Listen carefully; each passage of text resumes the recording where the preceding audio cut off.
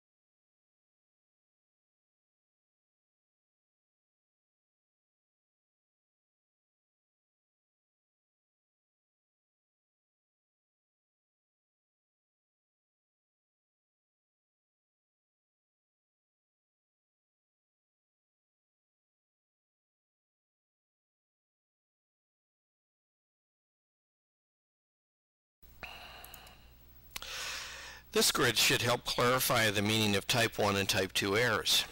Type 1 error is symbolized by alpha, which is the probability of making a type 1 error.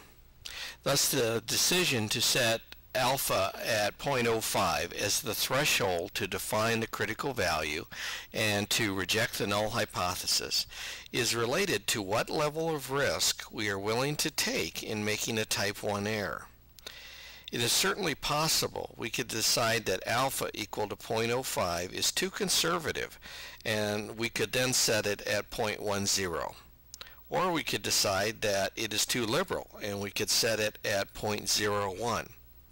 However, the accepted threshold for alpha in our field is 0.05.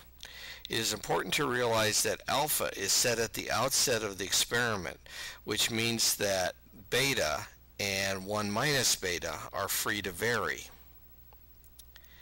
Type 2 error is symbolized by beta, which is the probability of making a type 2 error. When we accept the null, and that was the correct decision, we refer to this as the confidence of a test. The confidence of a test is symbolized by 1 minus alpha, which is the probability of correctly retaining the null hypothesis. Later, we'll be talking about confidence intervals. When we reject the null, and that was the correct decision, we refer to this as the power of a test. This is symbolized by 1 minus beta, which is the probability of correctly rejecting the null hypothesis. An important fact is that there is a complementary relationship between type 1 error and type 2 error.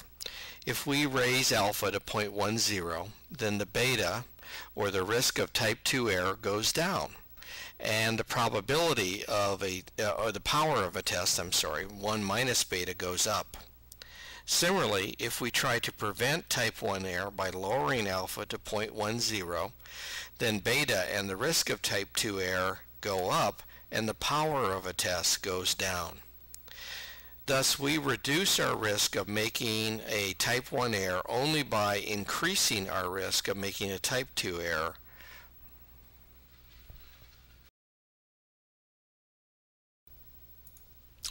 Because alpha is set at the outset of a study, beta and power are free to vary in a study. As a result, there is much written about how to improve or affect power. While alpha is equal to 0.05, we are usually lucky if we can reach the desired threshold of power, which is usually 0.80 in our field. So even in some of our best experiments, our risk of making a type 1 error is less than 5 in 100. But our risk of making a type 2 error is 20 in 100, or sometimes much higher than that. Because it is so important, let's talk briefly about some of the chief determinants of the power of a test.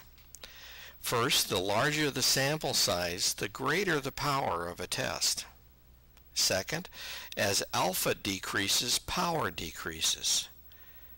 And third, as error is uncontrolled and increases, power decreases.